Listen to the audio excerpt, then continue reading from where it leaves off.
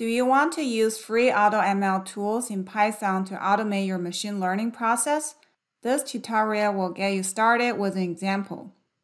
I'll show you what is AutoML, some tips for using it, and we'll apply 4 popular automated machine learning tools in Python. By the end, you'll know which tool is best for your need and make your machine learning application easier. Let's get started. Hi everyone, I'm Leanne. Welcome to Just Into Data, where data science materials are shared and made simpler for you. So what is AutoML? As you know, applying machine learning to solve real-world problems is hard. The process involves many steps to reach a production-ready model. It can take much effort, even for industry experts. So it is especially challenging for beginners. Can we automate the process to make it simpler? Luckily, the high demand for machine learning has driven the efforts to automate the process to make it more approachable, and that's what AutoML is for. Automated machine learning, AutoML, is the process of automating machine learning workflows. This could include tasks like data preprocessing, algorithm selection, hyperparameter tuning, model training. In the most ideal situation, we as the users only need to provide a raw dataset. The AutoML tool should automatically produce good performing model pipelines. With Python being one of the most common data science languages, there are quite a few AutoML Python libraries available. I've reviewed some popular ones and want to introduce 4 easy-to-use ones: H2O, TPOT, PyCaret, and AutoGluon. These tools are not only useful for machine learning beginners, but also experienced data scientists. I know you're excited to just start throwing data into them, but please let's first go through some important tips. Before using the AutoML packages, please make sure you've learned the basics of Python and machine learning. This is because even though automating the entire process sounds very attractive and promising, the existing AutoML tools are still limited and require human interventions. So I strongly recommend you to examine and clean the data slightly by yourself before feeding it into AutoML tools. And that's why you still need to know the basics of Python. Well, if you don't know anything about machine learning, you won't be able to run these tools properly and understand the results. Second, when setting up AutoML tools in Python, I recommend you to follow their installation guides. Because these AutoML packages often rely on other tools, which could be more complicated to set up than standard Python libraries. I'll put the links to the tools' websites in the description. Also, it's better to create virtual environments, because the AutoML packages could be based on different versions of Python and so on. To avoid conflicts, I've set up a separate environment for each AutoML tool that we'll be using. So you'll be seeing me starting with a new session for each tool. Alright, the last tip. You need to budget for a long time to train using these tools. This is because they often consider many choices of preprocessing steps, machine learning algorithms, methods of assembling, and so on. So it might even need to be run for hours to days to optimize the results. But don't worry, in this tutorial, we'll set up a maximum runtime for each tool for demonstration, so you don't have to run them long to get results. I know you can't wait to try the AutoML tools. Next, let's quickly look at our example dataset and preprocess it. So we'll use JupyterLab. Here is the code to preprocess the example datasets. Please go to the GitHub link in the description to download the notebooks and find the source to the dataset. We'll use the household electric power consumption dataset. It is a time series recording of a household electric power usage between 2006 and 2010. So after loading the data, we preprocess it. As I've mentioned, you need to know basic Python to do this. If you need help, please check out our course, Python for Data Analysis with Projects. This course shows how to use Python for basic analysis like this, which is essential before applying AutoML. I'll put the link in the description. Let's quickly skim through the code here. From the original dataset, we grab the date time as well as the electricity usage data. This will be our target. we'll try to predict the electricity usage of the household. Then, we set the date-time column as the index and sort by it. The original dataset has data for every minute. We'll resample it to hourly, so it's less data. Then, we'll set up new columns to store electricity usage with the missing data being filled, as well as the usage 1 hour ago, 2 hours ago, and 8 hours ago. We also store the month of the year as a feature since the electricity usage could show seasonality. Then, we'll drop the missing data if there are any, and split the data set into a training set and a test set. When it's done, let's print out the first few rows of the training set. So our target is electricity usage, and we have 9 features. Electricity usage 1 hour lag, 2 hour lag, until 8 hour lag, and months. We'll use the previous 8 hours of electricity usage and the months of the year to predict the household's electricity usage. Now we are ready to feed the dataset into AutoML tools. We'll start from the library H2O. H2O is an open source, in-memory, distributed, fast, and scalable machine learning platform. Its core code is written in Java, but we can use it in other languages like Scala, R, and Python. The tool currently supports both supervised and unsupervised learning problems. As mentioned earlier, please follow the installation guide since the process is not as straightforward as the standard Python libraries. Now back to the Jupyter Notebook. We'll look at the code to use H2O. First, we initialize a connection between our Python and an H2O local server. Let's run this. If the connection is successful, you should be able to see a summary like this, and it says connecting to H2O server successful. Nice. So H2O uses its unique objects. Instead of using the pandas data frames, we need to convert the df train to H2O frame. H2O frame is a 2D array of uniformly typed columns, so similar to the pandas data frame in many ways. Then we also identify the target and features columns as Y and X. Next, we can use the H2O object to automate our supervised machine learning model training. This object trains several models and by default cross-validated. We've set a couple parameters in the argument. Sort metric, this is to set the MSE, mean squared error, as the metric to sort the model performance by. Max runtime seconds as 5 minutes as the maximum time the process will run for. Again, this is only set to be short so that you can test this tool quickly. The actual process should take much longer. Also set seed as an integer for reproducibility.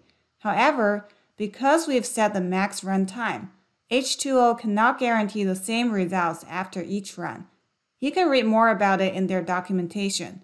I'll leave a link in the description. Then, we just train using our training dataset, which is transformed into this H2O frame. Let's run it. Within the AutoML progress note, you'll notice it says XGBoost is not available, skipping it. This is because I'm running this in a Windows environment, and XGBoost is not supported on Windows, which is a limitation of H2O. Now that it's done, below the progress bar, you'll see the model details about the best performing model trained in this session and its metrics.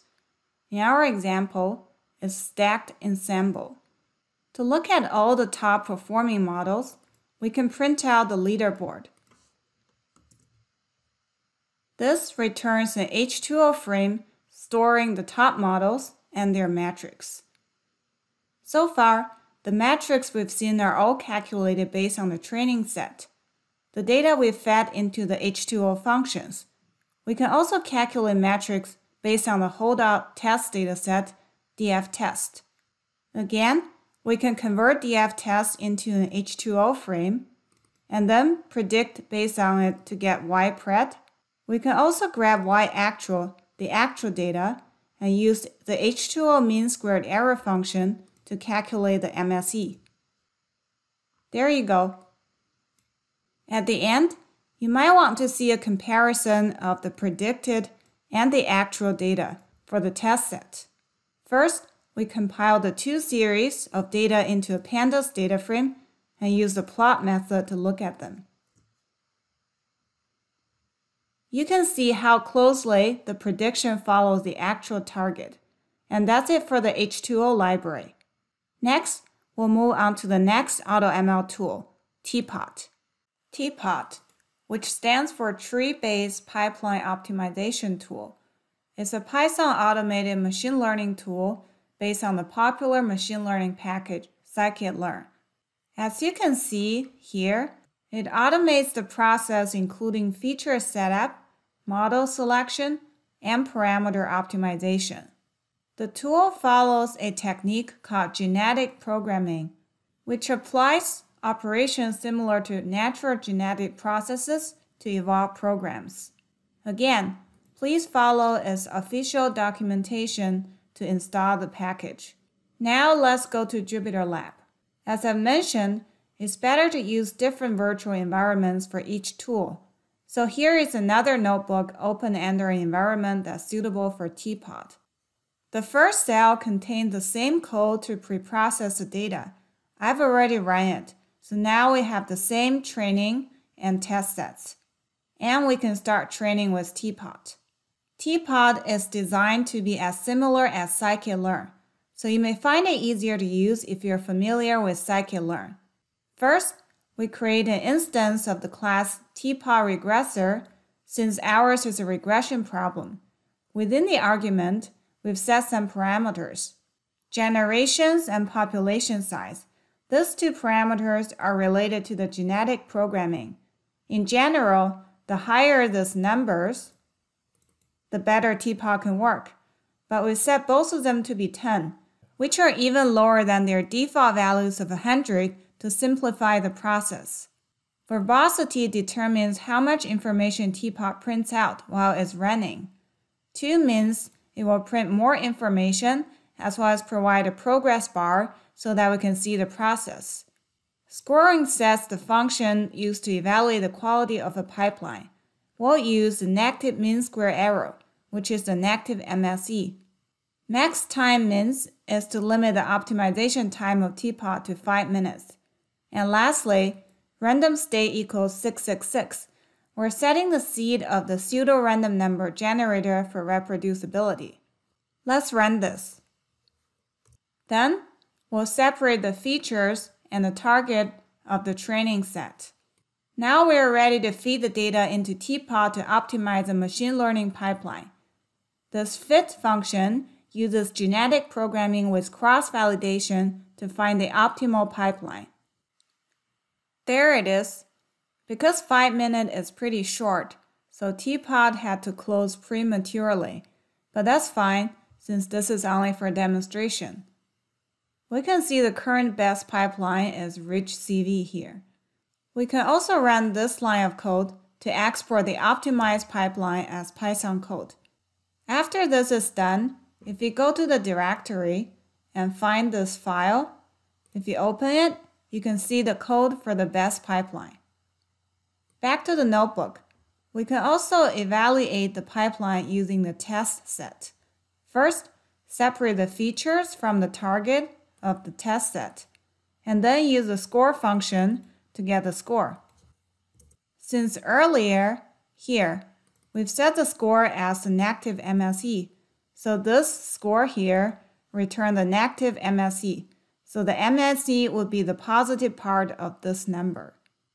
We could also verify this by using the sklearn code to calculate the mean squared error.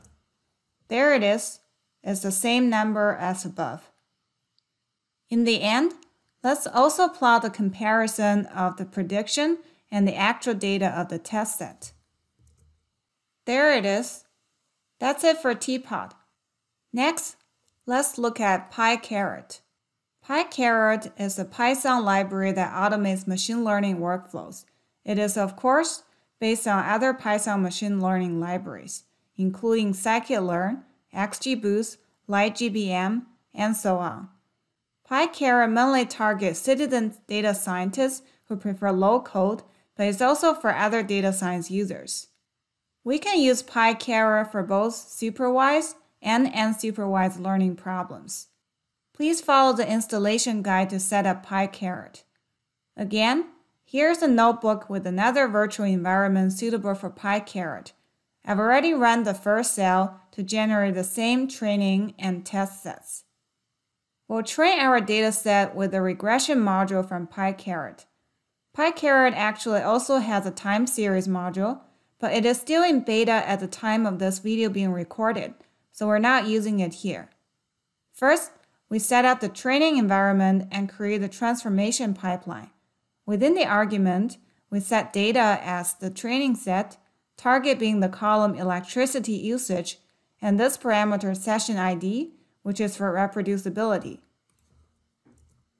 When the setup function is executed, PyCaret automatically infers the data types in the dataset. So when it's done, you can see the columns in the dataset together with their inferred data types. If they are correct, we can press Enter to continue the process. If they're not, in the setup function, you can use the numeric features, categorical features, date features parameters to specify their types. Now this process is executed and print a summary.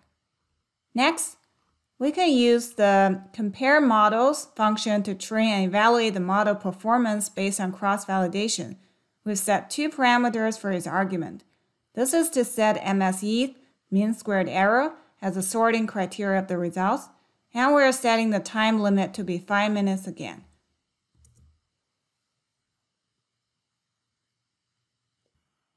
After this is done running, it prints out a list of models and their scores. You can see the best model is LightGBM, followed by CatBoost, GBR, and so on. To look at the best performing model of LightGBM, we can print it out.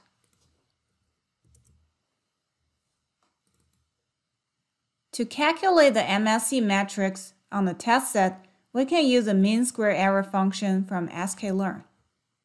Note that the predictions label is the predicted data. There it is. And lastly, let's also plot to compare the actual data and the predicted data. Alright, that closes the demo for PyCaret. Let's move on to the last tool covered in this tutorial, AutoGluon. AutoGluon is an AutoML tool that works not only for tabular data, but also for text and images. It focuses on automated stack ensembling, deep learning, and so on. It seems to only cover supervised learning problems. Please follow the installation guide to set up AutoGluon. Again, this is a notebook under a virtual environment suitable for AutoGluon. We'll still start from the same training and test sets. We'll use the tabular module for our example. Within the tabular predictor, we set up a few parameters. The label is electricity usage, is a regression problem, and the evaluation metric is mean squared error. Then, we use a fit function to train the models. We also set the time limit to be 5 minutes. It's 5 times 60 since it's in seconds. When it's running, you should be seeing the process and its summary printed. I'll skip reviewing the details of the results. Now, if you want to look at the top models and their information, we can use a leaderboard. This and this seem to contain the same information, but this one below is easier to read in the notebook, so let's look at this one. The best one is weighted ensemble L2, and we can see its metrics in each column. Next, we can use the evaluate function to see the metrics for our test set. You can see metrics including the negative MSE being printed. I know it says mean squared error here, but this is actually negative MSE. And we can also plot to compare the actual and the predicted values. There you go. That's all for the 4 AutoML tools in Python I want to cover in this tutorial. Besides them, there are also other popular Python AutoML tools that you might have heard of. We've excluded them from this guide due to different reasons. For example, sklearn. This package only explicitly supports the Linux operating system, so not Windows or Mac OS. Hyperopt sklearn. The package is less updated based on their GitHub history. There's also Google or other cloud services. This often costs money. With that said, you can usually try them for free, so please test this out as you need. In this tutorial, you've learned about AutoML and how to use 4 popular tools in Python. Hope now you can try them out to automate your machine learning process. Did you learn something new in this video?